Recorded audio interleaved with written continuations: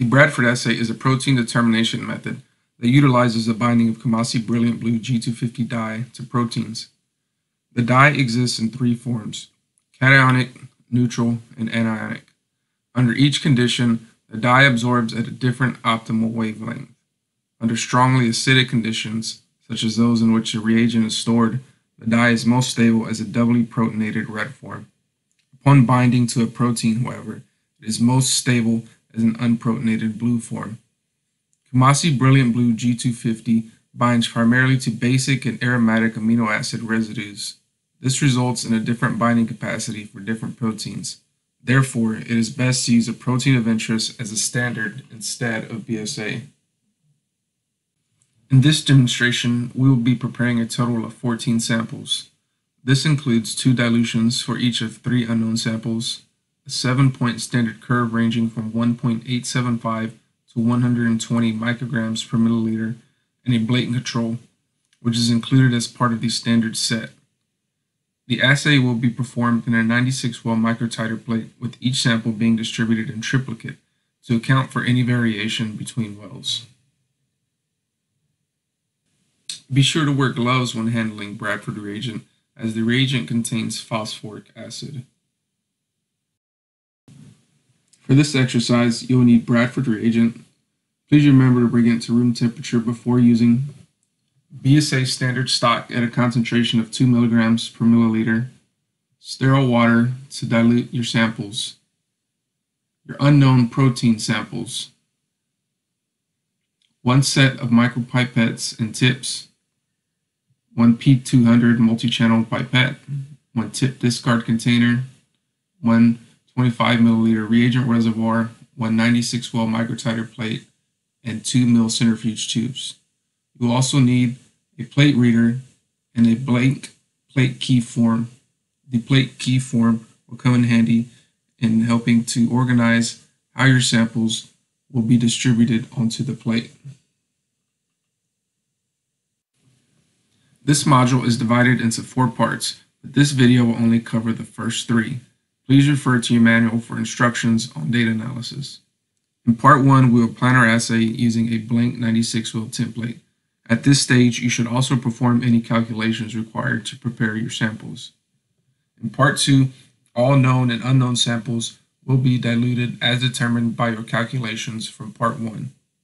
In part 3, you will dispense all samples and reagent into plate wells, then read absorbance at 595 nanometers. In part 1, you'll be planning your assay. Please be aware that the steps listed here are not a direct reflection of all the steps required, but serve to illustrate the general overview. First, you will determine how many samples you must assay. Be sure to include all unknown samples, such as purified protein fractions, as well as known samples, which include standards and controls. Second, you will determine the number of replicates. For plate assays, 2 to 4 replicates are typical.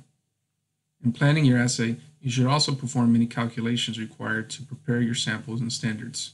When all of these items have been determined, you can then fill in a plate key form. Step 1.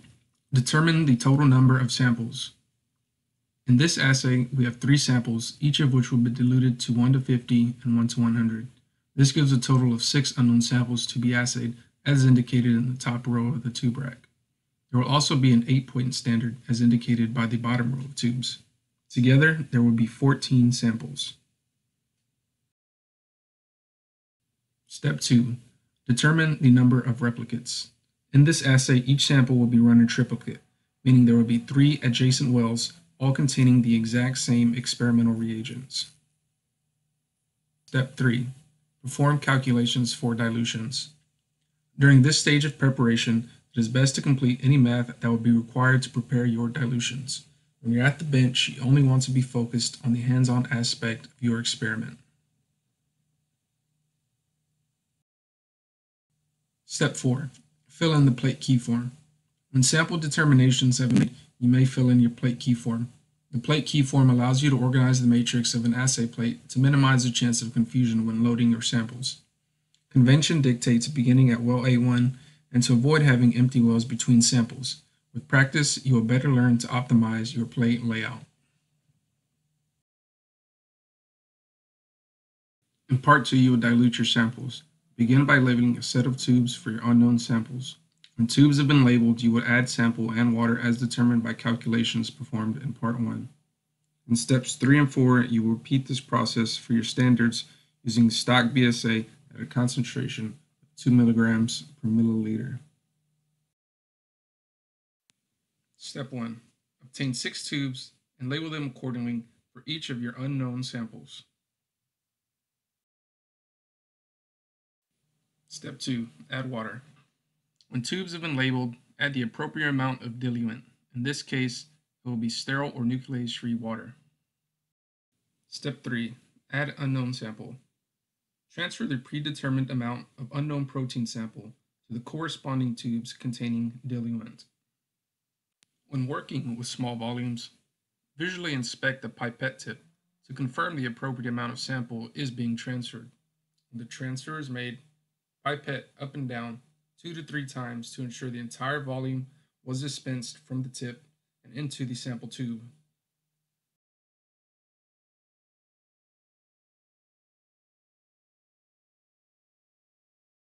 Mix by inversion. Step 4. Label standard tubes. Repeat the previous 2 steps with standards. Begin by obtaining 8 tubes and label them accordingly from 0 to 120 micrograms per microliter. Step 5. Add diluent. Step 6. Add BSA. Add the appropriate amount of BSA to tube 1 as calculated in part 1.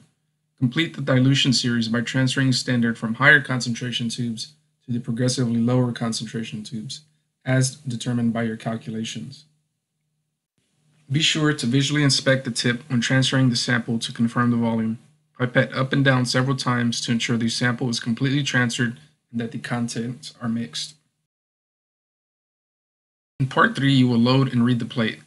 All samples will be dispensed into wells as indicated by your plate keyform. With protein samples dispensed, Bradford reagent will be added and mixed. After short incubation period, the absorbance will be read at 595 nanometers. Step 1. Using a P200 pipette, transfer 150 microliters of each protein sample into the corresponding wells. You may use the same tip to add protein to adjacent triplicate wells, but be sure to change the tip after each new protein sample to prevent cross-contamination. Be sure to dispense into the bottom of the well along the side of the wall. Avoid introducing air bubbles as they can interfere with reading.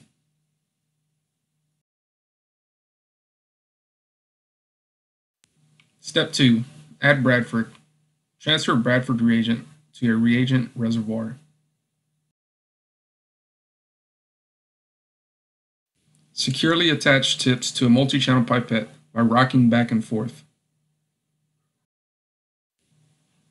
Transfer 150 microliters of Bradford reagent to all sample containing wells.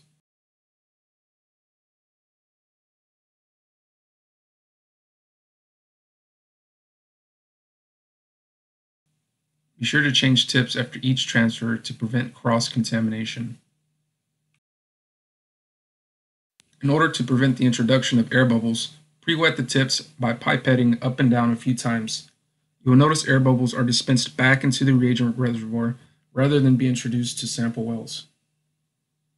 Slowly pipette up and down to mix the contents of each well. Add reagent to all remaining wells and incubate for 5 to 20 minutes at room temperature. Read plate. After incubation, take sample plate to a plate reader set up to read absorbance at 595 nanometers. After samples have been read, immediately remove the plate and close the plate arm to prevent inadvertent damage.